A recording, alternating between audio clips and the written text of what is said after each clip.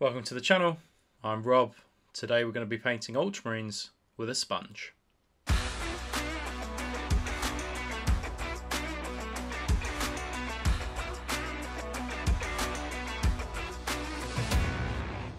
So it's great to see the interaction. I put up a reel the other day about this tutorial, and it was really interesting to see the engagement. This is a great alternative if you need to use something other than an airbrush, but you still want some contrast on your minis. And I'll talk through why a sponge is useful in a bit. But here I'm just showing you the main colours that we're going to be using. So we've got deep blue by the Army Painter, matte white by the Army Painter, and we've got magic blue speed paint. If you watch my Ultramarines vehicle tutorial, I use magic blue for that tutorial as well. And you can see here we've got the fist that's primed in white, and I actually gave this a gloss varnish as well. You could use a rattle can gloss varnish. You could use one through the airbrush if you have one as well. I just want to show you the sponging. I'm not going to assume everybody knows how to do sponging, but basically you dip your sponge in paint, you get rid of the excess by dabbing it on kitchen towel or on a surface, and then at that point you can then sponge it on. Now you don't want to overload your model, your mini, with paint, and you want to build up the layers gradually, wait for it to dry, and certainly that will create some excellent contrast as well. Now the reason I've used deep blue here is because I want to just soften the transition from the white to the black, because I think that it would have been too strong, the transition. Now you could argue, well, why not use something like grey instead of this blue? And absolutely, I did kind of agonize over what I would use to soften the transition between the white and the black, but I just ended up on a blue, just wanted to try it, but I think it would be important to use something like blue or a grey in order to soften the transition. Otherwise, I think that when you applied your speed paint over the top, I think it would have been just too harsh. And it wouldn't have been given a natural fade that we're looking for. As you can see here though, on this model, this is just been given 1 or 2 layers of sponging. Now I've used a tiny little bit of sponge. I've used a kitchen sponge, one with a scourer attached, and then just ripped off the scourer, and then got a set of tweezers, and then built up the blue, particularly focusing on areas where the light hits. You can see the top of the shoulder pads there are kind of have a kind of more blue to them, and the front of the leg. And what you can see here is I'm adding on the white. Now it is a super harsh transition. I know I was saying that you want to soften the transitions, but it is super harsh when you start adding that white on, and of course it will be. If you want to soften it slightly, you could always use something like white, for example, but you'll see with the end effect that it does work. And what you can see here, I'm being quite focused with this sponge, and I think the only way that we can keep real focus and precision is actually using a set of tweezers. I wouldn't do this with my fingers.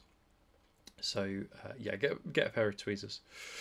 And then here you can see with the white, I'm focusing on areas where the light would hit. And I'm also focusing on that bolt casing as well. We'll come back to that in a bit. But the top of the shoulder pads, the front of the legs, the particular armor panels that will get light, so that knee pad in a minute you'll see that I focus on. But also I'm going to try and catch any edges as well with this sponge. So the bottom of the shoulder pads I'm going to catch in a bit. This means that we don't need to edge highlight, because we are essentially just catching those raised edges, and then it will have a nice natural edge highlight when we apply our magic blue over the top of it. And as I say, you really need to use a sponge here, but also the benefit of the sponge is that we can also create some quite nice scratches. So we don't need just a sponge up and down, we can also create scratches, we can catch edges as well, which just makes it such a versatile tool. And actually the sponge can be used for battle damage in this way, to create scratches that don't necessarily need to be done with a sponge as well. I build up those white layers quite a lot, And those areas that I want to be super bright, those certainly the top of the shoulder pads I'm most interested in. I'll give a second layer of white as well. Top of the knee pad, the front of the leg, the chest as well. Magic Blue speed paint. I really rate the speed paints by Army Painter. I think they're excellent. Really good coverage. They flow really, really nicely. I've not had any issues with Speed Paint 2.0, the newer range. But what I would say here is that I've not added any water or medium to this speed paint. This is literally straight out of the bottle. And although I've speeded up the video, I am actually trying to move my brush quite quick over this so it doesn't pool. And I think that's something that you've got to be really aware of in this process. You don't want too much pooling. You do need to do this a bit controlled. You know, you're saving time by not having to do any edge highlights or anything like that. So you can afford to spend a bit more time just being a bit careful about using this speed paint. So you can see I'm going back over places where I think actually it's starting to pull and just picking them up. But you need to do this, the whole model in one go, just to make sure that you've caught all areas where it might be pulling. It's a really lovely blue, magic blue. It's got some real punch to it. And I would say that although I've used this for Ultramarines, you could definitely use this for something like Night Lords as well. It's got that vibrancy to it that you might expect from a Night Lord's armor plate. I just think it looks really interesting for Ultramarines and just a bit different. Blood Red speed paint. I'm just going to quickly do the bolter casing here exactly the same way that I did the blue. Just no thinner, no medium on the red, just simply applying it. And so make sure that you do your bolter casing when you're doing your sponging as well. You don't want to forget that. You could do it any color that you wanted. You could even do it a black, and it would still have some natural highlights. But I would say if you wanted to do a black bolter casing, the Army Painter do grim black. But I think that if you're doing something like black over essentially pure white, you'd probably need 2 thin coats of that speed paint to get something that would look close to black rather than just white that's had a speed paint over it. Next up, Night Scales and Greedy Gold. And I'm going to go over all the metallic areas now. And here you're going to see basically it really start to come together. There's not a lot of metallics actually on this model, and it's up to you whether you do kind of the reinforced struts around the armor, whether you do those metallics or not. I ended up doing them metallic, so it took a bit longer, but there's not a lot of metallics on this model really. And for this model I chose to do the armor ribbing a metallic just to save time. Often I'd do it, say, a light grey and then use a speed paint, and that would give it kind of just some natural highlighting. But I just chose to do them silver here. And you can see those struts in between the armour panels. I've also done silver. And then I've used the gold on just on the chest plate. There's a couple of areas of gold. There's one on the bolter as well and one on the arm. What I would say about this particular gold is that it does need 2 or 3 coats. The coverage isn't amazing on it, but I actually thought after the oil washes and things went down that it was quite a nice gold against that blue armour. So we're going to use Tamiya masking tape. This is 2mm masking tape, and this kind of masking tape is for curved surfaces. So if you see a white masking tape from Tamiya like this, it's designed for curved surfaces. So it just kind of bends and morphs in a way that, say, normal masking tape would not. And that's useful because we're going to be doing a curved surface with our power armor. Now you could paint them, paint the stripes if you wanted to. I have decided not to. I just want to cut down on as much time as possible. I just want to make this process really easy. So as I said before, I gave this a white undercoat just with a rattle can, and then I gave it a gloss varnish to protect it so no paint would lift up while we were doing this process. You always run a risk when using masking tape that you lift off paint, and that's really the last thing you want, because you're just going to have to start the whole process again, and more likely you're probably going to have to take the paint off, strip it, and then do it all over again as well. Otherwise it's just not going to look very nice. So you can see here, laying down the masking tape, and I'm putting bits of masking tape all along it and then lifting up the ones in between, so the each part without masking tape is the same distance apart as the parts with masking tape. Now all I did was then went outside, gave it a rattle can of black, and then lifting off, and we've got this kind of candy stripe black and white. Now I'm coming along now with just a scalpel, sharp scalpel. Now we'll do some battle damage in a bit, but actually I'm just starting that battle damage process, that wear and tear, by creating little nicks and scratches in that black just with a scalpel. And because it's protected underneath from the gloss varnish, I'm not too worried about lifting paint off at all. And in fact, if I do lift a bit of paint off, I'm not going to worry about it too much here. But mainly, I'm just taking off the black just to create those elements of scratches. Now, I could, again, do this with white paint, but the problem with white over black is you're going to need 2 or 3 coats to get good coverage. Whereas this way is just quick and easy and nice and simple.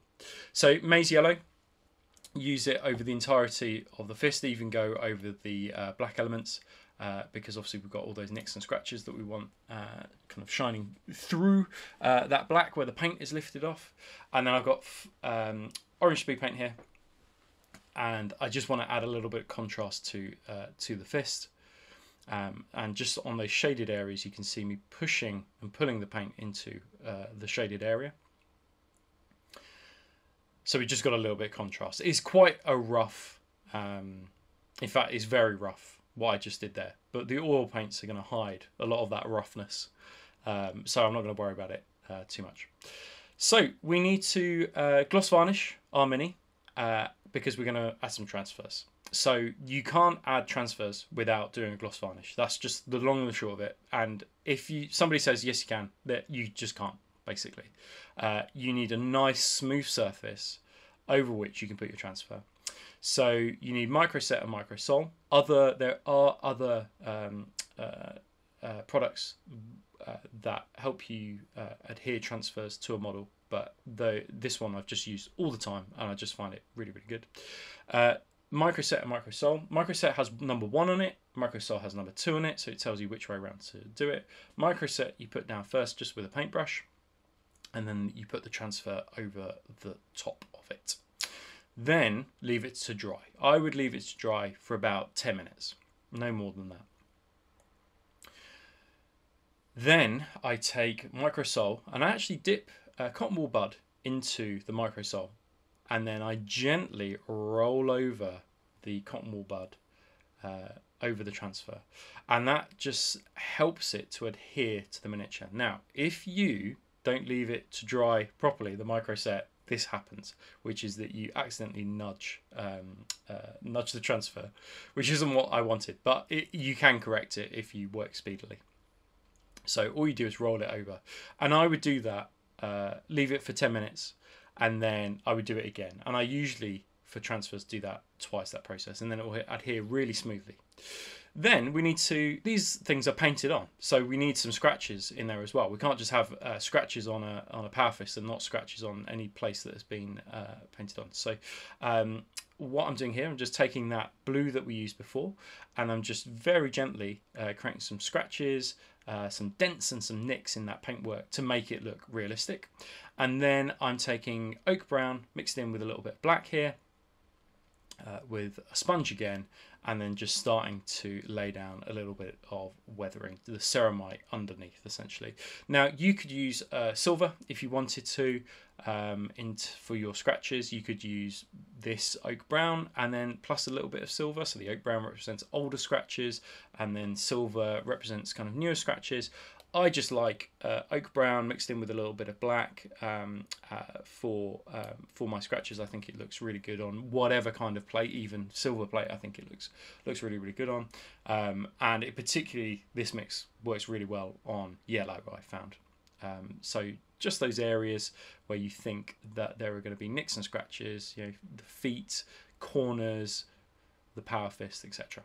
Then I give it another gloss varnish. So that's now all protected. So those transfers are all protected, all the battle damage we've just created is all protected, all the silverwork's protected, everything is protected because we're going to use some quite harsh oil paints and spirits. And I'm going to use a odorless white spirit.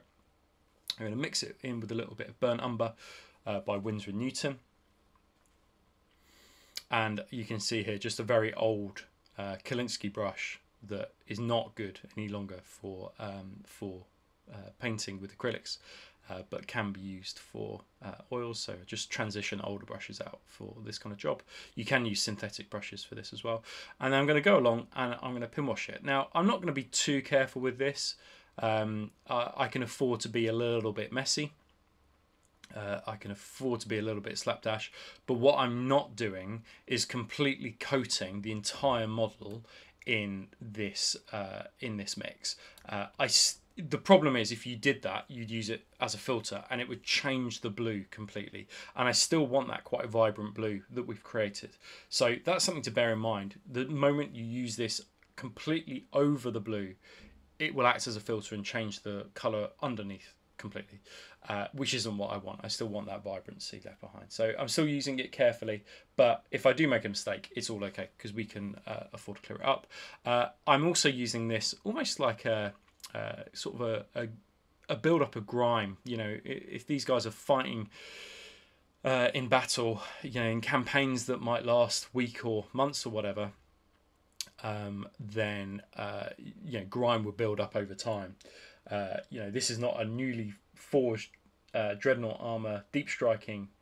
This is perhaps they're, you know, been fighting on a world for some time. Then I take a cotton wool bud again, and then with some new mineral spirits, some clean mineral spirits. Once the oil paint is dry, I give it maybe 30 minutes, and you can hit it with a hairdryer to speed up the process.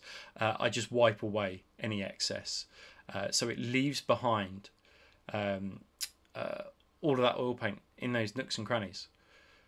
So we've got definition in the armor plates, but anywhere I've been a bit too slapdash with it, I then can clear away.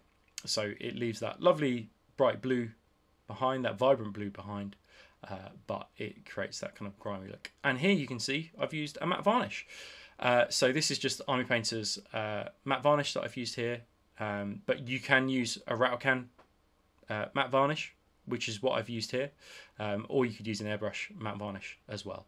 And then I've just given it, I've just based it as well, you know, with a texture paint. I've used a red one because, of course, red, or that orangey red, contrasts with the blue so nicely, and it's you know, having a contrasting base to the colour of the model is a great idea to make your models pop. And then here you can see me going back in just with straight up greedy gold. Now it's really important that, you know, we have quite a grimy model, and we don't want to make all these metallics super duper bright. We don't want to refine them too much here, because it will just look so out of place against such a grimy, battle worn armor. But it does need a little bit of definition after we've given it a matte varnish, otherwise it just looks completely dull. And then a very simple dry brush with a bright silver, whatever bright silver you've got. I think I used plate mail here, just on the silver elements. I didn't catch all the silver elements. I didn't catch in between the armor and ribbing. I didn't bother to do that. You know, there's enough definition with the oil paints there. You know, just the inside of that torso armor, but that's it. That's all you need to do for the silvers. Nothing more complicated than that. A couple of people asked me about basing. So here you can see I've just used obviously the texture paint. Here I'm going in with a sort of a light earth kind of colour. I don't remember the brand, but you know, there are loads of companies that do weathering powders. So I've gone with a light earth. Then I've gone in with a a reddy colour, like a Martian red colour. And I'm just mushing it into the base. But I would use 2 weathering powders, maybe 3 weathering powders to give you some variation. And then you can, from there, add some white spirit to your base, the white spirit that we used previously. And that will help to fix the pigments in place, and then we can just leave that to naturally dry. And I would really recommend that you leave that to naturally dry. It may take a while, but yeah, my one recommendation when you're doing this, just leave it to naturally dry. It will take an hour or 2. You could even put it in the airing cupboard, but I probably wouldn't hit it with a hairdryer. And what you can see here is the finished mini. That's it. It's complete. It's as simple as that. You don't need an airbrush. I did this all with rattle cans, and I did this all with sponges and speed paints, essentially. And it creates a really interesting, vibrant blue. I think the face is probably a little bit pale. I went over the top with it, but perhaps he just, it was somebody from the 500 worlds who the world didn't get particularly a lot of sun or something like that. But I hope it's been useful for you guys. I hope you can see how quickly you can create a marine just from a sponge and create that really cool contrast on a model without an airbrush. I hope you enjoyed it. If you watched this video, do not forget to subscribe. Don't forget to like the video, and don't forget to comment as well. And I hope to see you on the next one. Take care, guys. See you soon.